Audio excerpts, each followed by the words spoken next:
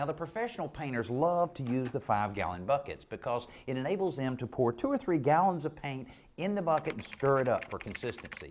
Then you'll see them using one of these, a roller screen that just hooks over the lip of the bucket and is perfect for evening out the paint on your roller cover.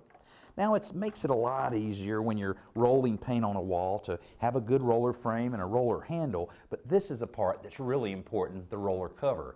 A lot of homeowners tend to buy the cheapest one that's available. They end up very frustrated, realizing that it just doesn't hold much paint, and sometimes they just simply fall apart. Now, here's a few tips on selecting the right roller cover and a few techniques on how to use them properly. When you're picking a nap, normally you want to start for the walls is whether different type of textures you're dealing with. There's smooth, there's rough, there's semi-rough. And mainly, the smooth naps are good, but the problem is they do not have very much nap to them at all, and they can't hold particularly a lot of paint. The best nap to use is normally either a 1/2 inch or a 3/4 inch nap. You have 2 different options, either a synthetic or a lambskin. The synthetic is normally about half the price of a lambskin, and it's good for maybe typically 1 or 2 rooms or something like that, or weekend projects.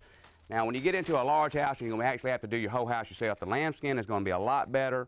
It's about twice at the price, but as far as cleanup and holding paint and getting it on the wall, that's going to be your best application. Always keep your roller screen facing yourself.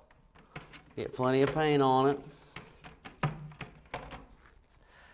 Try not to drip.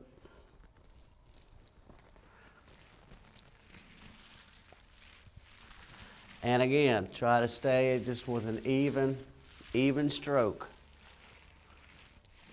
after you've got your wall cut in.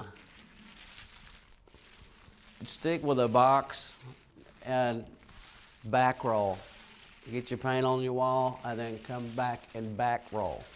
This will get the excess paint spread out evenly on the wall. Nice even strokes. Keep yourself squared up.